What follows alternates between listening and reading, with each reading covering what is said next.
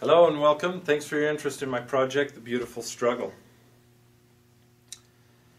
So, I believe that the basic human condition as we know it, regardless of where you happen to be born, is struggle. All of us have our own unique obstacles to overcome, our own adversity in this life, our own disabilities, our own roadblocks, as it were.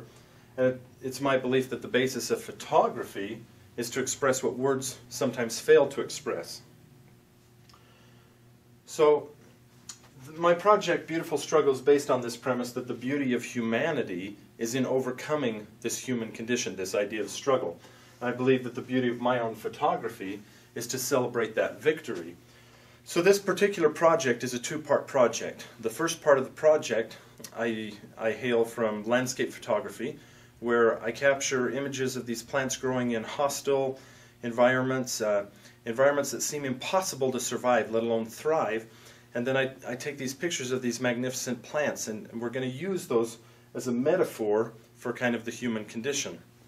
The second part of the project is I take people that I find along my journeys that are also struggling with this human condition, just like me and you, the viewers of this, and I ask them to look through my library of these images I've captured and identify with a particular image. So they'll pick an image from the library, and then I'll photograph them with that image as an environmental portrait, giving cues to them and their personality and their struggles, oftentimes through that portrait itself. So I believe one of the best ways to talk about some of the work is to share some of the work. And I've traveled all over the world, and it never ceases to amaze me that I still find these things in every location I go to. Whether I'm on a beach in Aruba, or whether I'm climbing in the mountains of Utah or in the deserts of Death Valley, California, I always find these plants that are doing the seemingly impossible. And when I find them, the first part is a recognition that, man, if that tree can grow on top of a rock, or this shifting sand can house some rabbit brush, maybe I can make it through Monday. Maybe you can make it through your struggle, whether it's addiction, abuse, disability, other life's obstacles. And so I'm using these plants as inspiration for the human condition. And I find them literally everywhere I go. We can find them in parking lots and sidewalks, and just virtually everywhere. There's a volcanic field where there's this lush green bush growing out of nowhere. And again, it just highlights the idea that difficult things are possible. And some of these you have to conclude that impossible things are possible. And if that's the case, if a flower can grow in Death Valley with no nutrients and no regular moisture, maybe we can overcome the things that are in front of us. So I travel around, and each time I capture them, I'm trying to do so in a way that glorifies the struggle, as it were, and highlights the beauty of the plant, and at the same time the harshness of the environment, because that's really kind of how our own lives are. We're trapped in this place where there's so many things that might afflict us, yet we're beautiful people inside, and we have the power to overcome and do these incredible things. Whether it's growing out of rocks or enduring a harsh winter, life is about seasons, and we all have seasons of prosperity and poverty, and gosh, we all like prosperity a whole lot better, but it seems we spend much of our lives in the season of poverty, you know, the harsh winters, the droughts, and just enduring these hard environments. So this particular piece, I guess it makes most sense to talk about the pieces and how they connect. This piece is titled Forgotten. It's just a simple sumac tree growing out of a loading dock. It's an asphalt parking lot, a concrete loading dock, and a cinder block building. And at some point along this tree's life, it was just a tiny little seedling that somebody ignored growing out of a crack in the pavement. And it got ignored long enough that it eventually turned into a tree. And once it's a tree, we suddenly notice, oh my goodness, there's a tree there. And so this image was picked by this young lady, Cambry. Cambry's father has been in prison most of his life. Her mother's a drug addict that neglected and abused her. She was born hearing disabled, and that went undiagnosed and untreated for much of her life. She's now living with her grandmother, and her father's back in her life, and he's a good man. And yet the whole time I've known Miss Cambry, she's just a little ray of sunshine, just a bright little angel despite everything in her way. She has no reason to be a happy child, and she is anyway. We move to this image I call shifting sand. It's some rabbit brush growing out of a sand dune. Many of you know that sand dunes grow and atrophy and move over time as the wind blows them. And so this sand dune that's here today might be completely gone a couple of years from now. And yet, some way, this rabbit brush has found a way to take root, to grow, and endure the harsh environment of that desert. That image was picked by Christy. Christy I met when she was a young lady. She was diagnosed with fibrosis and cirrhosis of her liver at only 17 years old.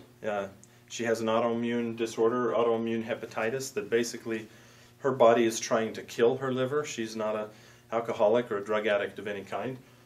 And she's gone through severe health trials in her life and continues to. She has good days and bad days, and we get together and we shoot when she has good days. And she picked this particular image, and I thought it was very appropriate for her own struggle, because just like the shifting sand, her health is one of those things that she can't rely on, she can't predict.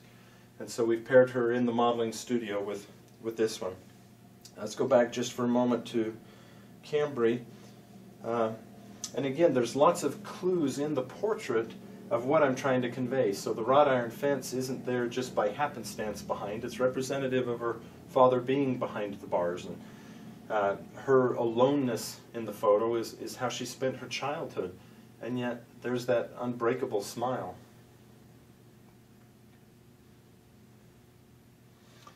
This next image was also shot in Death Valley, California. And you can see virtually nothing grows out there, and yet here's this beautiful green bush in the middle of the sand dunes, in the middle of wide open nothingness. I title that Nomad. And Ashley identified with this picture. Ashley and Nate I met, and such wonderful people with such a wonderful yet sad story. Ashley is a Navy veteran. She's only got 1 year left of nursing school. She had no family to return to after she got out of the service. She followed Nate out for a job, and as he got out here to Utah for his job, he was immediately laid off, and they'd given up everything to travel out here, and so instantly they were homeless in a place they had no friends, no connections, no help, and no way to get back home.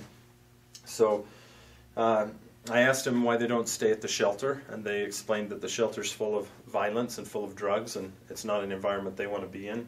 And that tied into the next level of the conversation, where Ashley explained that so many people walk by and judge them. They assume they're addicts. They assume that they're lazy, too lazy to work, or too strung out to work. And she says, nothing could be farther than the truth. She says 90% of the people who pass her in a day she'll be completely invisible to.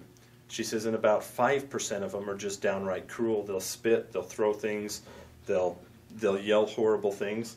And Ashley's just a gal that wants to finish nursing school so she can help others. And I asked her if there was one thing she hoped the world could understand about her situation, what would it be?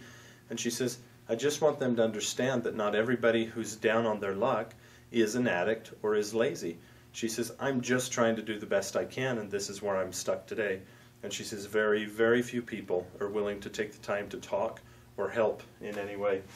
Kind of a full story on humanity, and here they are photographed on the street with little clues. Nate's cardboard sign that he's trying to earn some money for their family with, burnt cigarette butts, cold, dirty pavement, and the buses going by.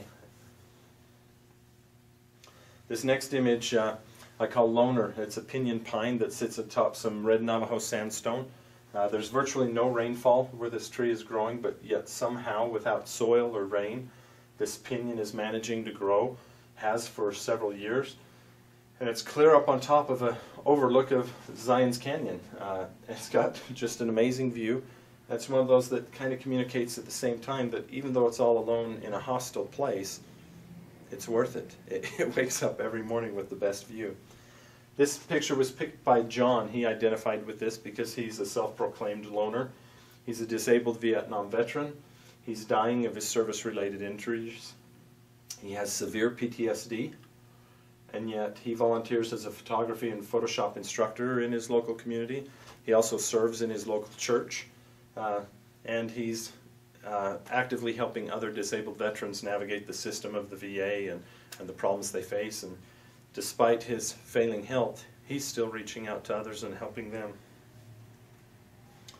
This next image is again from Death Valley, California, just a beautiful yellow blossom in the middle of what they call bad water. There's virtually nothing growing out there.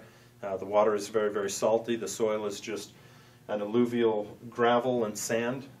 No nutrients, no water retention, and yet here's this amazing flower. It got titled Badass because of the gal who identified with it. When I explained my project to her, I told her that I take pictures of struggling plants, and she says, "That flower's not struggling at all, that flower's badass." And so meet Megan, who identified with that image.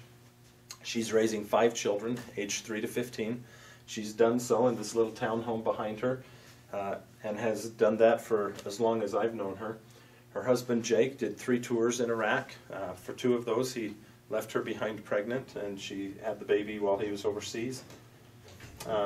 With each tour his PTSD got increasingly worse, and he was eventually committed to several different programs and declared incompetent. He was discharged from the military. That was his full-time job and his income. So he lost his job, and this portrait gives us clues to that. The condo that they're in is not being sold. They can no longer afford that, and yet despite all of this, the kids are still well adjusted. They do well in school. Megan's serving in her church and community, and she still inspires and encourages others despite all the hardship she's facing as virtually a single mom of her children plus her disabled husband. This next image is called dillweed. It grows out in what we call the playa in the desert. It's kind of a salty mud. That's where those cracks come from. It looks like it might be soft mud you could poke with your finger, but you actually have to get like a pocket knife to pry up some of these pieces. It's a very hard packed surface, very difficult for anything to grow in, and I call this toxic ground. This particular image was picked by Diane. She's a survivor of thyroid cancer, 2 times, a complete removal, survivor of breast cancer, a double mastectomy. She's got lupus, diabetes, pacemaker, neuropathy, high blood pressure, and the medication she's had to take for her lupus is causing her to go blind. Yet, despite all of that, she's still the primary breadwinner in her family. She still works about 50 hours a week. She's raised 4 children, one of them still at home that's a special needs child. And she's the caregiver for her 90-year-old mother as well, and her husband that also has failing health. This image I called Despite It All. This is kind of a hard granite cliff face, and despite it being hard granite instead of soil and not having regular rainfall, here's this amazing silhouette of this pinyon pine up on the ridge, and there's some other brush as well growing here. This particular image was picked by Tyler. Tyler at age 15 found his drug addict mother's suicide note. He then found her body where she'd shot herself through the head. His father's in prison, and yet despite all of that, Tyler's still drug-free. He's still positive. He's still coping and moving forward. He's working on his education. And most recently, he's begun using photography as recreational art therapy to motivate him and help him struggle through the things that he may not be able to express and talk about. So overall, this project's going to be an ongoing project the rest of my life. It's something I'm very, very connected to and something that's very important to me. And in most ways, it's something I've been working on through my whole life. And in a lot of ways, it's transformational self-portraiture. It's me representing what I wish I could look like to the world. You know, one of these trees conquering the impossible, or one of these flowers growing out of the soil in Death Valley. But anyway, I appreciate you taking some time and showing some interest in my project. If you'd like to learn some more, there is a website being built around the project called yourbeautifulstruggle.com. And if you want to see more of the landscape imagery, you can view that at memorycaptured.com. But thank you for giving me a little bit of your time.